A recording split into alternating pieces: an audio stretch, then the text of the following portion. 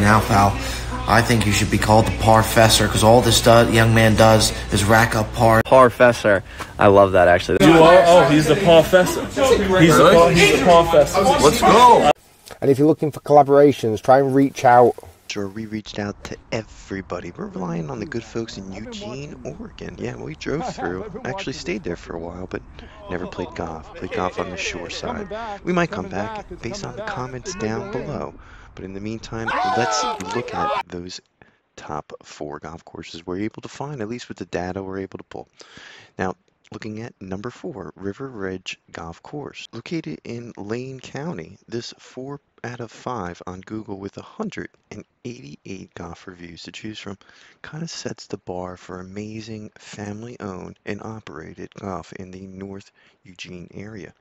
That is because this 9-hole golf course only stretches 3,455 yards. This par 36 is a rating of 36.1, being built in 1988 by Rick Jeffries. It's considered to be one of those beautiful family-run golf courses in each one of our local areas, but just the one here in Eugene. As we continue to bring you the top golf courses in the area, it's important to note that this is an independent golf channel. We do rely on the comments down below to build the golf channel over time, and more importantly, to gather more information of those top golf courses and where they are. We get things right and we get things wrong. We're trying to bring you the top public golf courses on this, like our next course, swinging in to number 4, famous Emerald Valley Golf Club. This is a 4.5 out of 5 on Google, and this public course is one of the top destinations for tourist-type golf within the area. The course has its own Wikipedia page, built by Bob Baldrock in 1966. It did have some major updates by Dan Hennix, and the course remains a unbelievable gem within the area. The course is 18 holes that stretches 7,146 yards with a rating of 74. This course being built in 1966 by Eugene Russell, James Russell, and Mary Rudy. It hosts about 160 acres of dairy farm that once land on this location. The course still has some of those landmarks of the original dairy farm on it today. As we continue to bring you the top golf courses, we are trying the best we can, and we do rely on the comments, man. Write them down of what we're missing.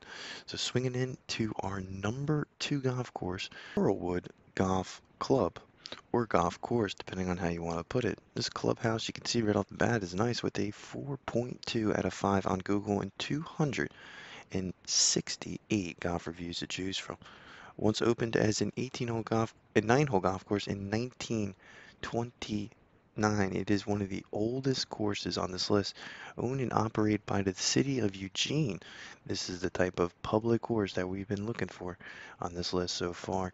If you've played this, you probably know you get a pretty good price in comparison to the other ones, although it's just a 9-hole golf course stretching 3,218 yards. Only a top location for each resident within the Eugene area.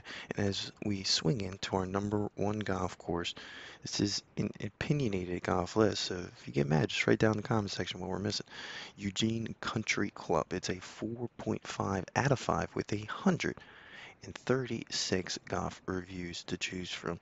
A lot of frustration here with, although the top golf course may be in Eugene, but maybe also in Oregon. Yes, that's right. This course is private and I don't think we can play it. However, we just couldn't find any other information on other courses, and we do rely on the facts down below. The thing that made me put this on this list was because of its rich history, and to just tie it all together to our channel, Parfessor. It's built in 1927, and here at the Parfessor we try to bring you those educational golf channels. And this course actually had some updates by Robert Trent Jones in 1992 and 1966. That's what we love to hear.